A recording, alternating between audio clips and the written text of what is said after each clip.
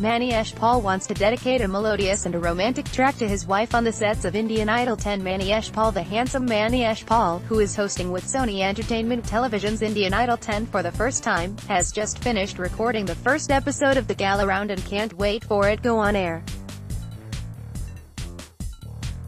Along with the amazing talent and an incredible panel of judges comprising of Anu Malik, Vishal Dadlani and Neha Kakkar, another factor that is heightening the entertainment quotient on the show is our very own Maniesh Paul.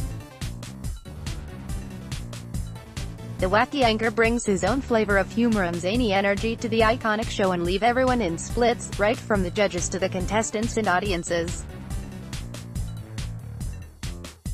The actor-turned-singer wants to dedicate a melodious and a romantic track to his wife.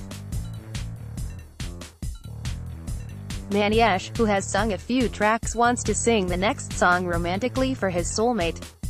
The handsome Maniesh Paul shares, "I have been hosting dance shows with celebrities, but here these are commoners who will go on to become celebrities. I will get to see their journey, how they mature, and the changes that happens. I love singing, and when I hear my favorite tracks being sung, I just want to join in. The makers have given me the freedom to do that. These days, I sing John Denver's Annie's song, which is my wife's favorite.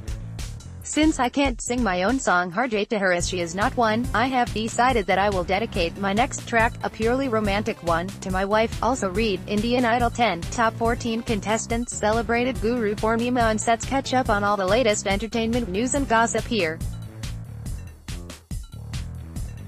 Also download the new Midday Android and iOS apps to get latest updates.